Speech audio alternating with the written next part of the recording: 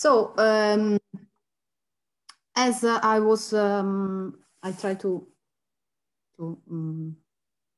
manage my time, but Filippo helped me out. I have a monster presentation for the reason I was telling before to Filippo, for the reason that I tried to make this presentation understandable also for people that are not acquainted with the debate that I'm talking about today, and particularly the debate on situated cognition and the debate on situated affectivity. So this talk is, so to say, a retrospective talk, a guide. So people that are already expert in this debate may be somehow annoyed, but I hope not too much. I called it a guide for the perplexed because if you never encounter this kind of topics, you could be perplexed at the end, but let's see what happens. This is just a reminder of my workplace in Pavia that I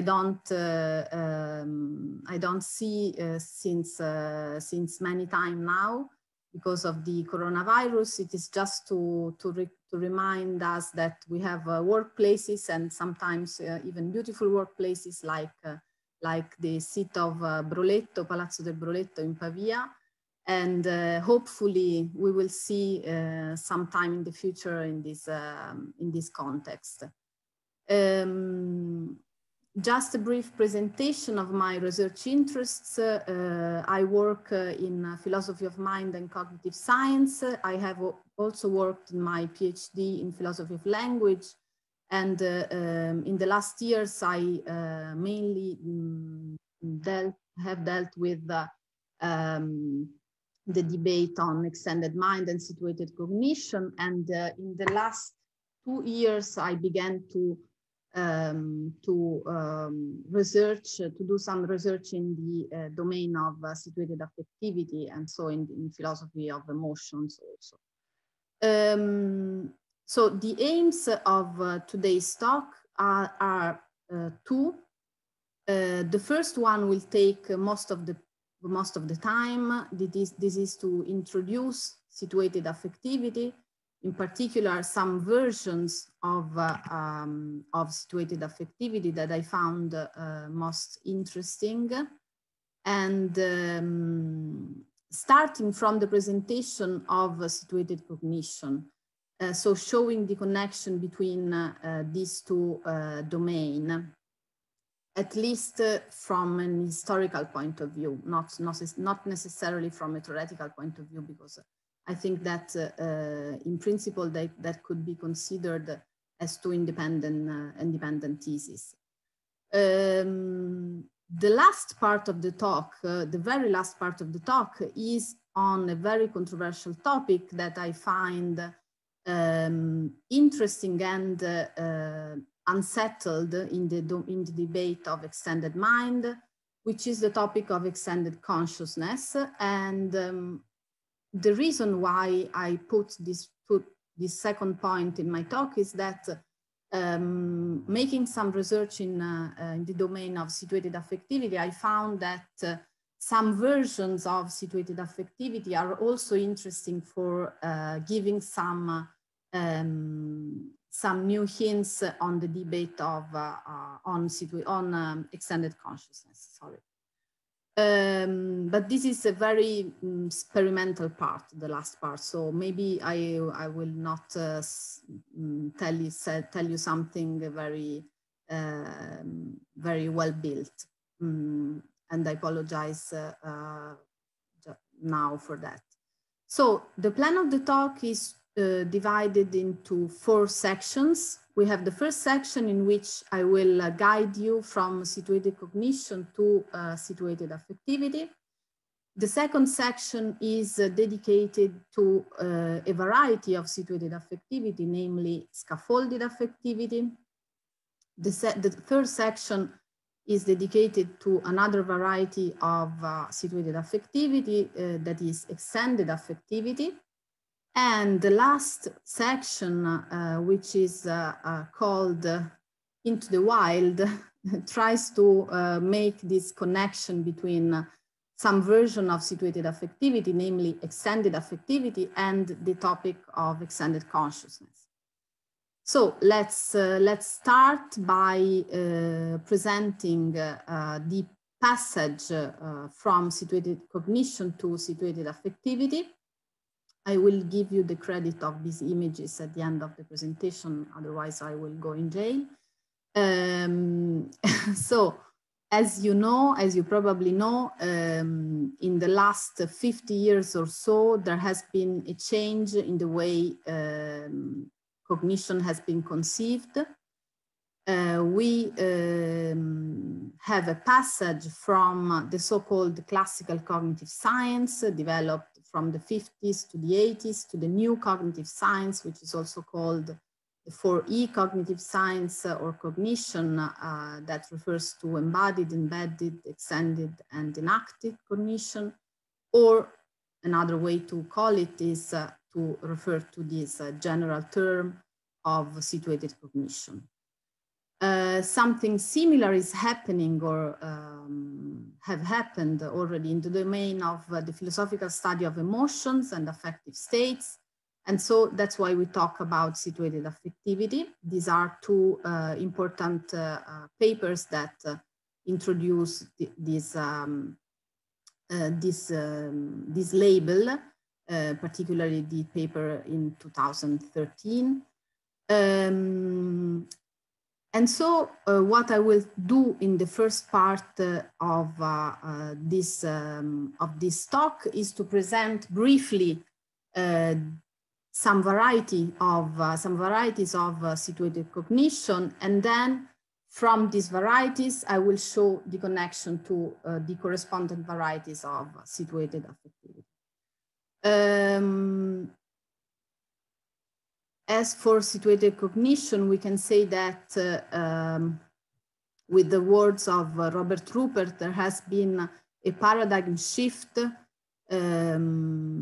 and according to which the cognitive processes are not anymore conceived as the result of computations on representation performed by the human mind as a software, rather as an emergent activity of a larger, more encompassing system as the product of the brain, body, and environment working together. And I would like to specify that in my view, I agree with the Robbins and Aididi, according to which situated cognition has to be understood as a general term that includes in its specifications the several versions that are written here, so embodied, enactive, embedded, and distributed cognition. Of course, there is also extended cognition, which is not mentioned here, but I will not go into the description and explanation of all these versions, otherwise we will take not 1 hour, but rather some hours more. Here are some images of some famous examples that have been used to argue for situated cognition. We have the case of this game Scrabble, in which it has been emphasized the fact that we tend to interact with the environment and offload the operations of moving the tiles on our tray in order to find new patterns and so new words. This is opposed to the possibility of performing these operations inside our brain, so to say. And the same is true of the Tetris example, in which we avoid to perform mental rotation for the reason that it is very demanding for our brain and cognitive processes. Rather, we prefer to perform a physical rotation by pressing the button on our keyboards. And these kind of actions have been called epistemic action precisely for this reason, because they are actions that are not the result of a decision-making process. They are, so to say, part of this decision-making process. Here we have two very important technological devices in our everyday life, a smartphone and a computer. Thanks to these devices, we offload so many tasks that we avoid to perform in our mind. That is, it is almost unuseful to list some of these tasks, because we already know them very well. Just to make an example, we offload the navigation task by using a smartphone, for example, and we store so many memories in our computer by means of pictures or texts. And to make just an example of our work of academics, it would be impossible without the memory that we have in our computers. The last image represents a beaver who typically builds dams. And this is referred to a version of situated cognition that has to do with the niche construction theory, and precisely the so-called scaffolded cognition. So the idea is that while in the case of extended cognition, we have the environment and the external resource that co-constitute the cognitive process or mental state. In the case of scaffolded cognition, we don't have this demanding metaphysical thesis. We just observe that we humans and also evolved creatures in general are used to personalize, engineer our environments in order to improve our lives, basically. And another way to say that is to refer to the principle of cognitive economy, expressed in this case by Andy Clark. In general, evolved creatures will neither store nor process information in costly ways when they can use the structure of the environment and their operations upon it as a convenient stand-in for the information processing operations concerned. That is, know only as much as you need to know to get the job done. To sum up, cognition, according to this new paradigm of situated cognition, has been described as distributed, embedded, embodied, enacted, extended, and scaffolded, precisely for the reason of the use of environmental resources like cognitive artifacts, other social agents in some cases, and symbolic system in general, so language or mathematical systems, for example. In this presentation, I will only refer to the extended and scaffolded cases, and I will dedicate the last part of this section to the explanation of the difference between these two perspectives. So on one side, we have the so-called extended model of the mind or cognition, and on the other side, we have the scaffolded model put forward by Kim Serenli famously, and then also by Joel Kruger and Giovanna Colombetti in the case of emotions, but we will see that in a moment. So according to the extended model, we have this strong metaphysical thesis according to which the boundaries of cognitive systems lie outside the envelope of individual organisms, in some cases, of course, not always. And so the cognitive activity is distributed across individuals and situations. And so there is this thesis of literal extension of our cognitive and mental processes and states. how do we gain this extension? We have two ways of gaining it. Traditionally, there have been two ways. The first way is by considerations of parity, and the second way is by consideration of complementarity or integration, or sometimes this principle is called integration by complementarity, just to, to sum these two very important principles. The parity principle is expressed by, is part of the original project by Clark and Chalmers of proposing the extended mind in their 1998 article. It is very bad expressed, actually, the parity principle, but the concept is that if a part of the word functions as a process which we would have no hesitation in recognizing as part of the cognitive process, if it were done in the head, then that part of the word is part of the cognitive processes. So if there is sufficient functional analogy between the process that is done in the head and the process that is done through an external resources, that then we can consider the process performed by the agent as an extended process through the use of the external resource.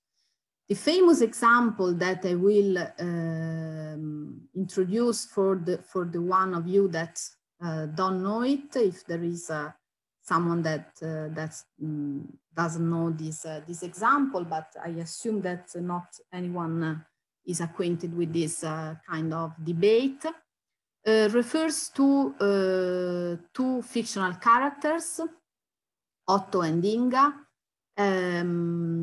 Inga has a normally functioning biological memory, while Otto suffers from Alzheimer's disease.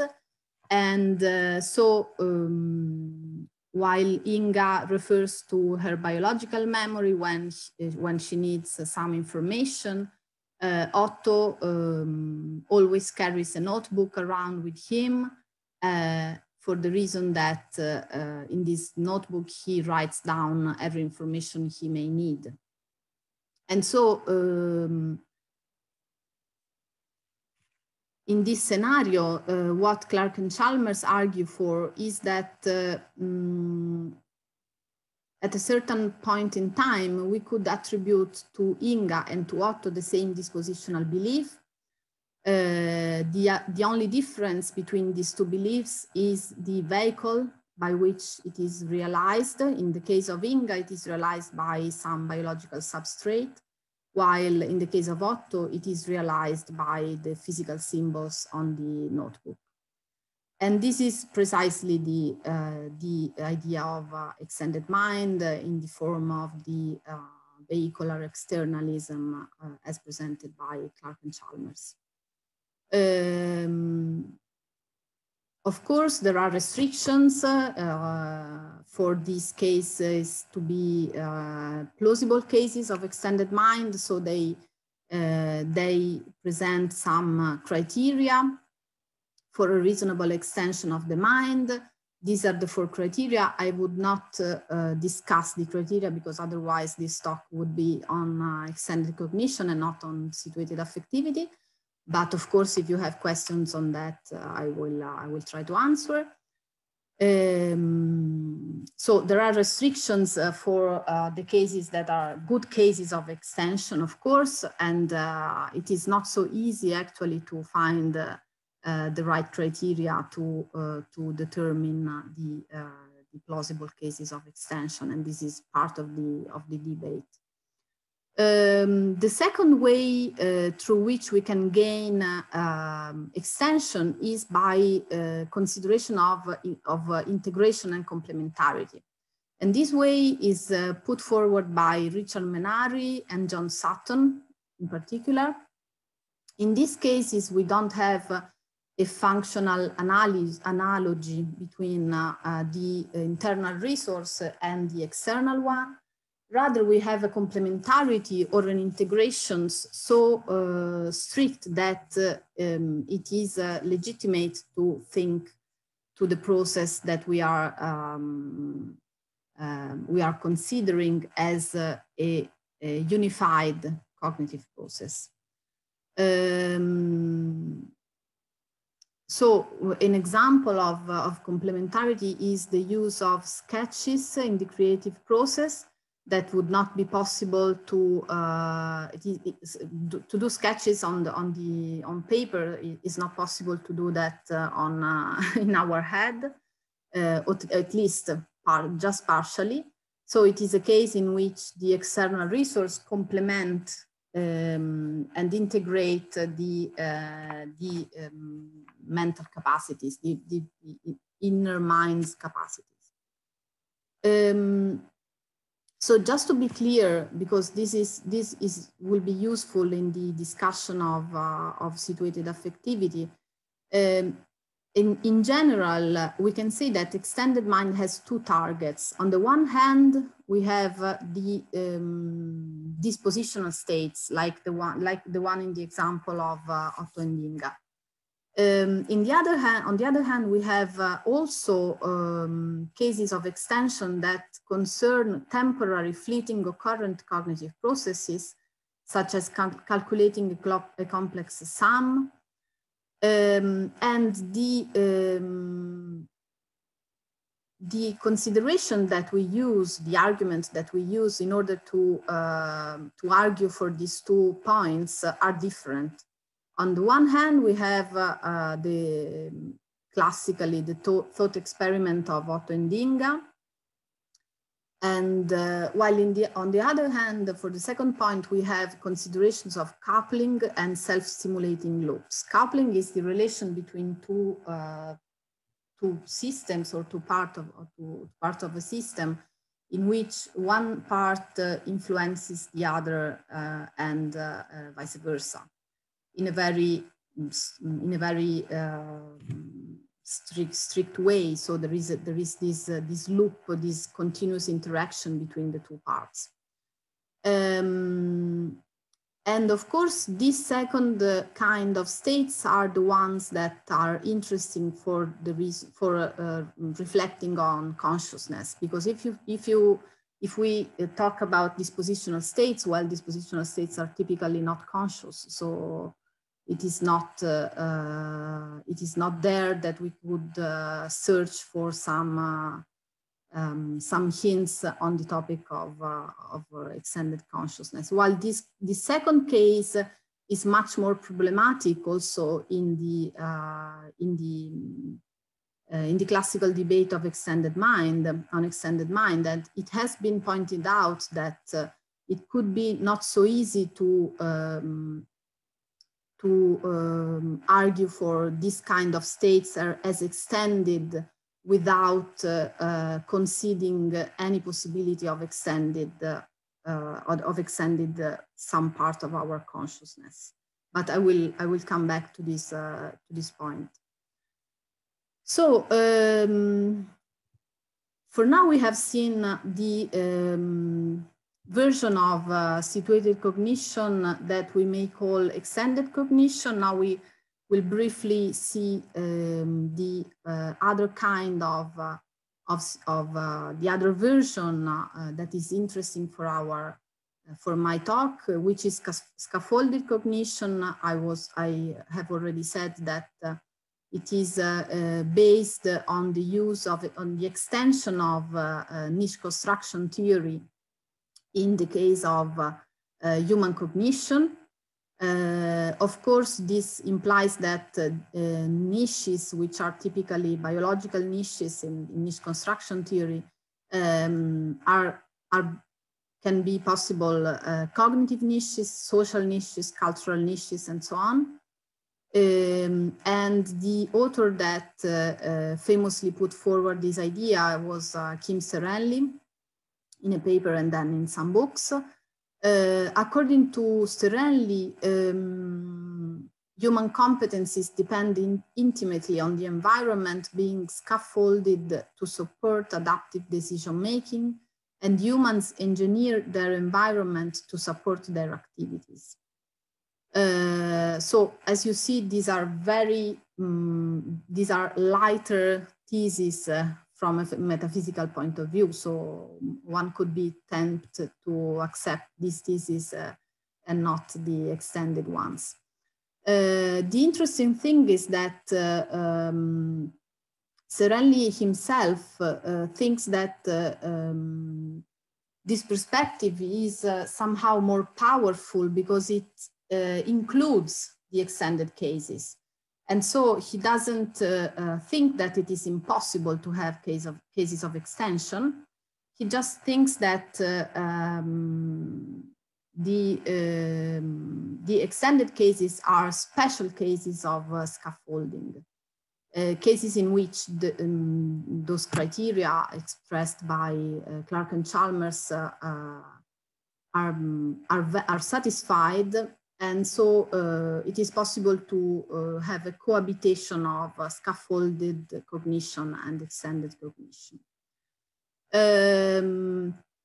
So the difference basically between these two perspectives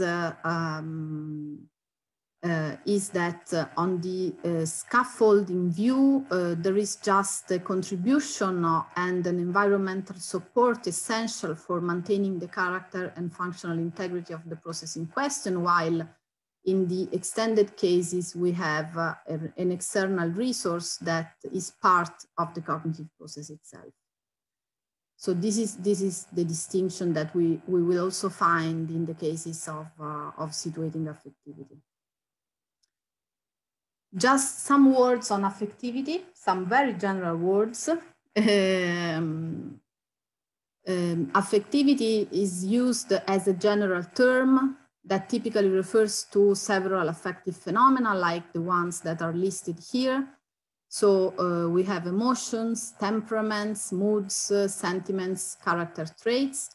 And as you see, some of these states are typically occurrent states, while others are, or they can be occurrent or dispositional states. In the case of emotions, for example, we can have cases of an occurrent emotion. I am angry at someone for some reason in this precise moment, but I can also be angry as a disposition. So I'm not angry now. It's just that I have this anger somehow in my somewhere in my mind, and it is just a disposition. If I see the person to whom at whom I am angry, this disposition will become an occurrent state, but it could be possible to have both cases.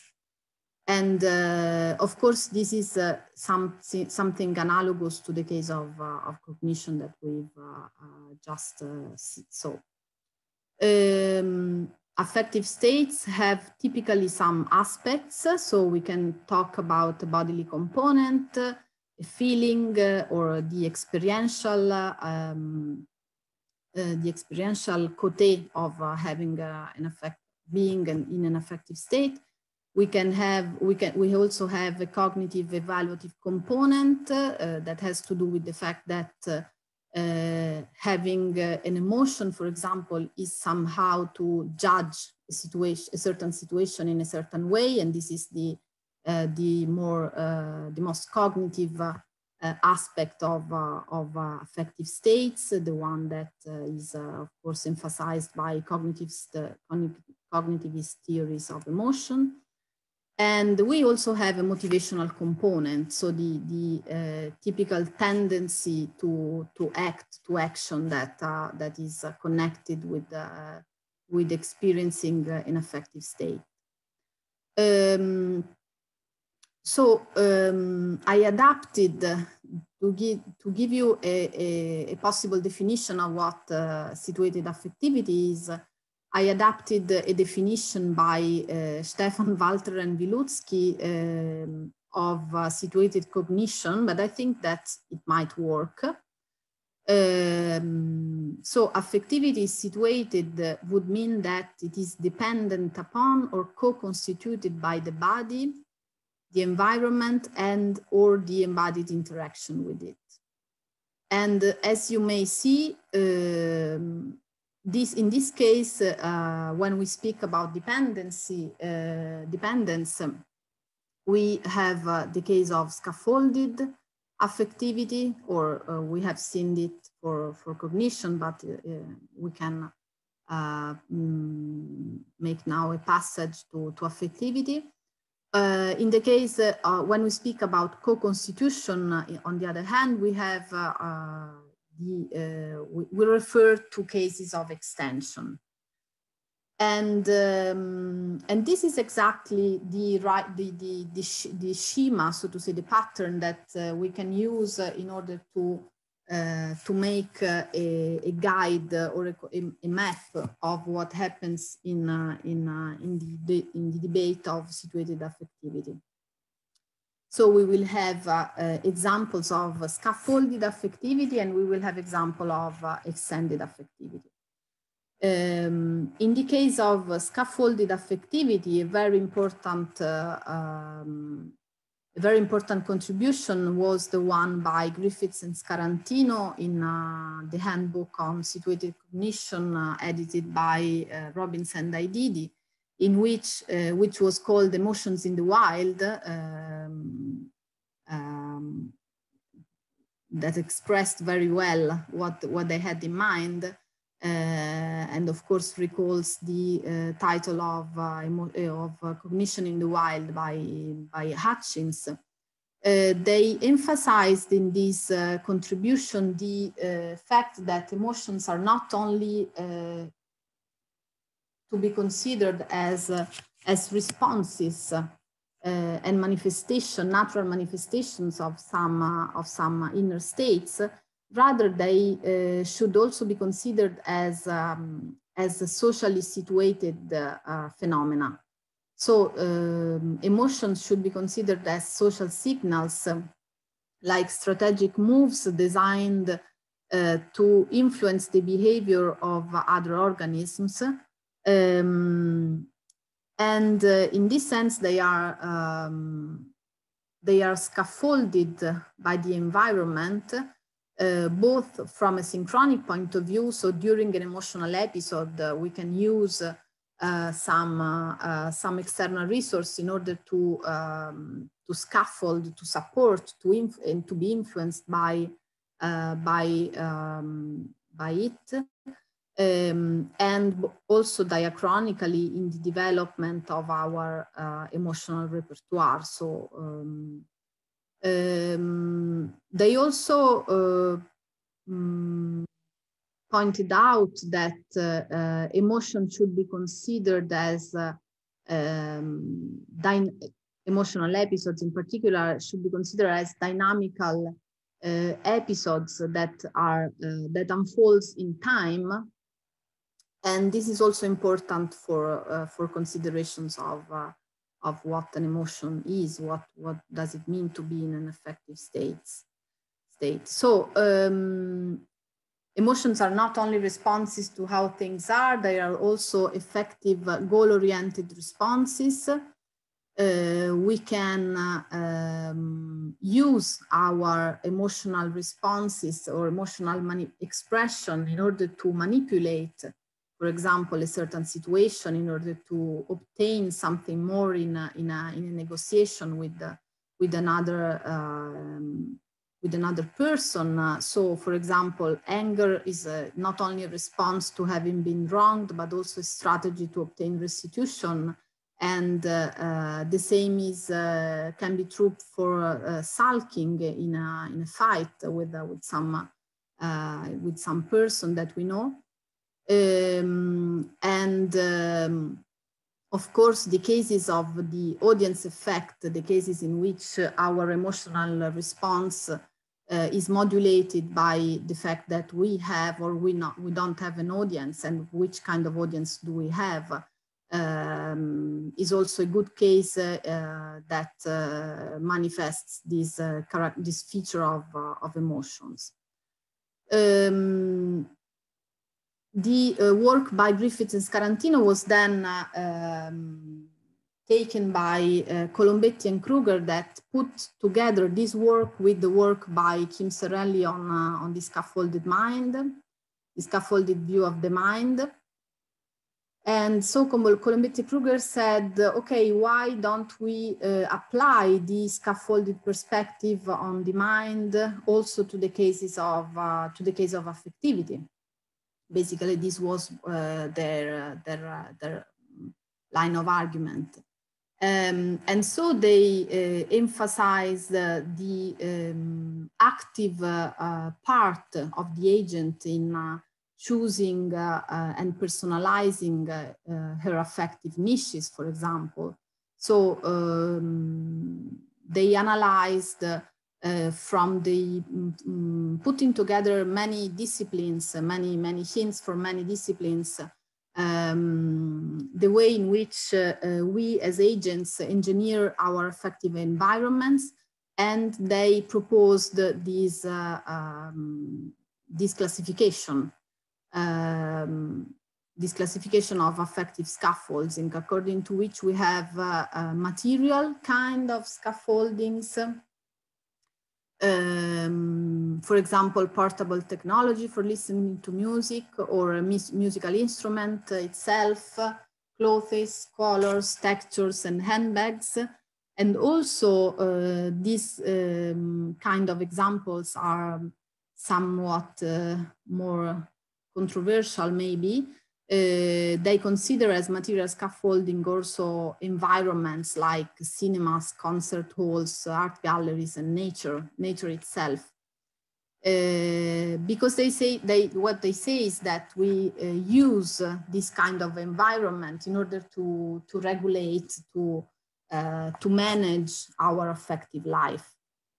There are also interpersonal scaffolds of affectivity. So this notion of affective scaffolding applies also to persons, to social agents. So in their view, we use the company of family, friends, or specific groups, also colleagues, for example, in order to manage our affective life. So we could know that if we call a certain friend, we will feel in a certain way, and so this is why we always call him when we are sad, for example, or something like that. These two classes can be mixed in when we have material scaffolds that are shared by several people. And so they find this interesting example of religious and spiritual contexts in which the same material scaffold is symbolic, is important, has an affective role for many people. Like if we think to any kind of religion, it is easy to find many examples of this kind. What is interesting is also that they apply the dimensions along which were organized the cases of cognitive scaffolding to the case of affective scaffolding. So the dimension according to which the relation between the agent and the affective scaffold varies are trust, individualization, and the fact that they are shared or not, so they are collective or not. Starting from this kind of reflections, I tried to contribute to this debate by proposing an analogy, by proposing a notion, a more specific notion in comparison, compared with affective scaffoldings, which is the one of affective artifacts. And this is because I came from the study of situated cognition. So I was familiar with the study of cognitive artifacts, and I just thought that it would be a good idea to apply the same, an analogous notion to the case of affectivity, because I think that there are some objects. In this case, of course, we have to exclude other persons, because it would be metaphysically strange to consider a person an artifact. So in this sense, it is a more limited notion compared with the one of affective scaffolds. But I think that some features that are interesting for characterizing affective artifacts are the fact that they have the capacity to alter the affective condition of an agent. This is an attempt to give a definition, even if it is pretty broad, thus contributing to her affective life. I think that another important feature is that these objects are typically perceived as important for one's sense of self. So they are also, I think, used in order to pinpoint our narrative identity, for example. And we certainly have in mind some objects in our personal history that has had an important role in our infancy, for example, or in our adult life also. And many examples are typically cases of personal objects like teddy bears, family jewelry, lucky charms or souvenirs. Of course, these are all connected to memory, to the construction of our narrative identity. And I think that this is really an interesting point of this kind of research. So this was the presentation of the scaffolded version of situated affectivity. But as I told you, oh, okay, just look at the time. There are also other theses that are more demanding, so to say, stronger, that refers to the possibility of extending affectivity and not only of scaffolding it. Again, Colombetti, who is a very prolific author in this domain, and Tom Roberts defended the idea according to which it is possible to apply the same, basically the same arguments that were used by Clark and Chalmers to defend the idea of extended mind to the case of affectivity. And so they came up with this hypothesis of extended affectivity that applies like extended mind, like extended cognition, applies to dispositional and to occurrent states. Of course, what is extended is the material underpinnings of these affective phenomena, like in the case of extended cognition. And so in the case of affective disposition, we would have a physical basis which is distributed across both organism and environment. Or in the case of current affective states, current affective processes, we will have recognizably current affective processes that are driven and boosted by subject self-stimulating loops of interaction with worldly materials. So the arguments are exactly parallel to the cases of cognition, and they give a examples of how it is possible to extend affective dispositions on one hand and the current affective states on the other. We will see some of these examples. In the case of affective disposition, which is probably the less controversial case, we will have dispositions that are realized by the use of some external resources.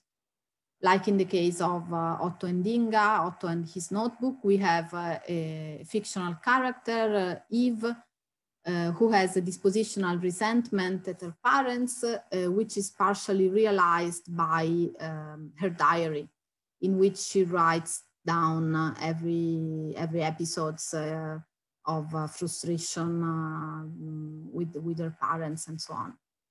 We could have also cases of extended sentiments.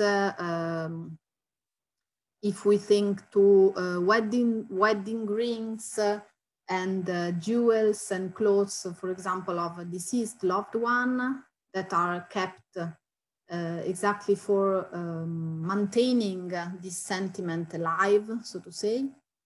And we also have the case of Rainier, who is a guy that who tries to change his temperaments or his character traits, also by using a notebook in which he writes down some motivational and inspirational sentences, for example, or to try to become a meticulous person. Of course, as I see from some faces, some of your faces, I bet that you are a bit perplexed, and this is why this is the reason of my title.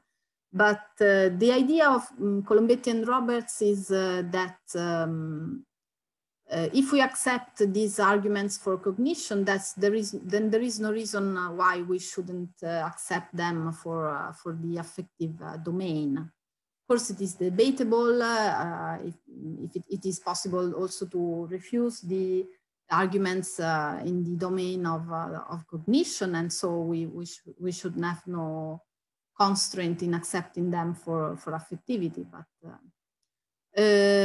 actually, the most controversial cases are the one of extended occurrent affective states or occurrent affective components, because in this case, we will analyze every single components of for example, an emotion, and see whether it could be extended. Well, let's begin by the easy part. In the case of appraisals, which are typically the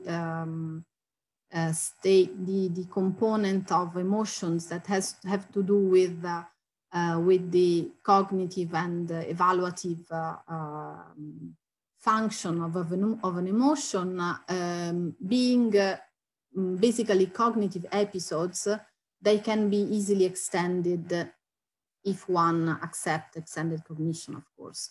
And this is the reasoning of Colombetti and Roberts, and also of Carter and Palermos in their paper. For bodily components of emotion, what they say, and I tend to agree, is that if it is possible to externalize, to realize artificially in an artificial substrate some functions like, for example, regulating the heart rate or the release of some hormones, so functions that are normally performed by our bodily parts, then it can be in principle possible to consider this extension of the bodily components of emotion possible, and actually it is already done. Of course, the most controversial case is the one of the extension of qualitative character of emotion, so the feeling part of affective states, and this has to do with the problem of extended consciousness. Colombetti and Roberts are rather cautious in their article. They summarize the position by Clark and Chalmers about extended consciousness. Clark and Chalmers are basically against the possibility of extending consciousness too. And even if there have been much work that criticized their resistance to extend consciousness. What Colombetti and Roberts say is that... Giulia, can I interrupt you can you explain briefly what extended consciousness is supposed to be? Even because I'm not familiar. Yeah. Of course. But the idea is that extended cognition is a thesis of that regards that concerns the extension of the material vehicles of cognition, right? So, of course, some cognitive states are conscious and some are not. And typically, extended cognition concerns unconscious states, like in Clark and Chalmers' idea. Unconscious states are, for example, the dispositional states, that is the typical example, but also in their view, and this is the most problematic part, also cases like the one of Tetris. Okay, this is a case. For them is a typical case of extended cognition that doesn't have to do with consciousness. Well, and they say, okay, now consciousness is an internal process, and it is not possible to extend it. This means that it is not possible that the material vehicles of consciousness are extended. So they include some parts of the external world. The reasons why they do that are clear from a certain point of view, because to say that also our conscious states are extended is a pretty strong thesis. And in their view, in the view of Chalmers for sure, but also in the view of Andy Clark, we have good reason not to go for this on this road. But and they wrote some pieces on in trying to defend this view that it would not be the case to apply the same arguments also to conscious states, but there is some literature according to which this defense is not so strong. So that the arguments that they use are not so strong, and they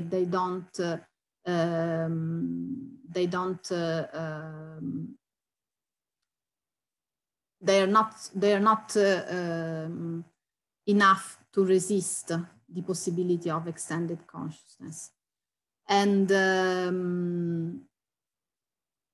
but yeah, so I will go to my last slide so that we can also make the pause and then go for the Q&A. The last example of situated affectivity that I wanted to mention that has to do with extended consciousness is the position by Jan Slaby.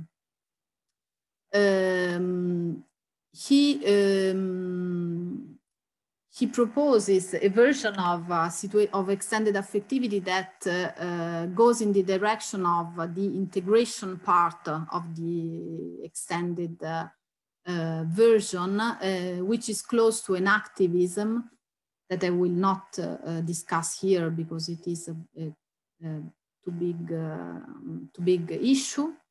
I think that it is interesting, this notion that he proposes of phenomenal coupling, which would be a coupling. So we already said what coupling is. That has to do with the phenomenal and qualitative part of the emotional experience. So in his view, phenomenal coupling can be defined as a part of the process dynamics of emotion can both originate and also be dynamically sustained and driven along by processes in the environment of the emoting person, as when one is moved to tears by a sad movie or pulled into anger and even active aggression by being under the sway of a fierce crowd. So basically what he wants to say is that if we accept the, or so I understand it, if we accept the possibility that also occurrent processes can be extended, in the case of cognition and in the case of emotions, we can have this analysis according to which there is one process that combine the features of the agent and of the external resource, particularly when the external resource, for example, has expressive qualities, like in the case of a work of art or something like that. So I think that this quotation is also very interesting. Phenomenal coupling is the direct online engagement of an agent's affectivity with an environmental structure or process that itself manifests affect-like expressive qualities, be it in the form of an affective atmosphere or as a dynamic gestalt feature of a different kind, such as an expressive quality of a piece of music. And so,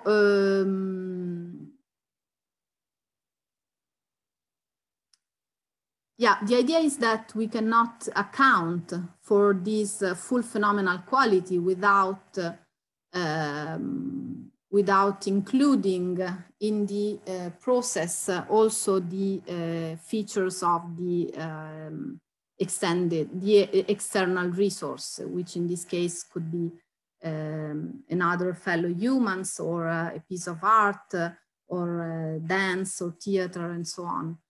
And so my last point is about these doubts on the possibility of resist to this kind of extension once that we have accepted extended cognition, for example. Of course, this last part does not concern scaffolded cognition, which is which we have seen it is another kind of thesis. So I will just read these two last slides. According to Clark and Chalmers, extended cognition and mind do not affect conscious states, the thing that I was saying to Filippo. Consciousness remains internal to the boundary of the individual for reason of bandwidth, direct access, and in general for lack of compelling arguments. These are some of the aspects that they used in order to resist to extended consciousness. Well, recently, this resistance to extended consciousness has been criticized by many authors from different points of view. From parity consideration, there is this nice paper by Karina Wold, predictive processing, sensory motor accounts of cognition, and also from an internalist point of view. This is a very interesting paper by Katalin Farkas on this topic. In trying to resist extended consciousness, the most controversial cases of extension are the ones concerning occurrent cognitive states, like the example of Tetris. These cases concern occurrent processes that can have a conscious aspect, like in the case of perceptual experience, for example. In the case of Tetris, we have a perceptual process. It is not easy to accept them as cases of extended occurrent cognitive processes without admitting that even the conscious part might be extended. I think, and this is the last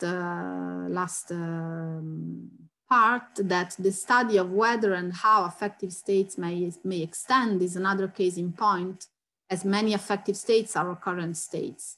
And so the view of extended emotions, especially the notion of phenomenal coupling by Jan Slaby, opens the door to extended consciousness by reconnecting the debate on extended mind with the one on situated affectivity. So this is the map of the positions that we saw. Actually, they are not. We didn't discuss the cognitivist flavor of extended affectivity and many enacted proposals, and not even the socially extended versions. But as you see, there were a lot to say, a lot of things to say already in the scaffolded and extended view. So that would be all for me, from me. Thank you very much.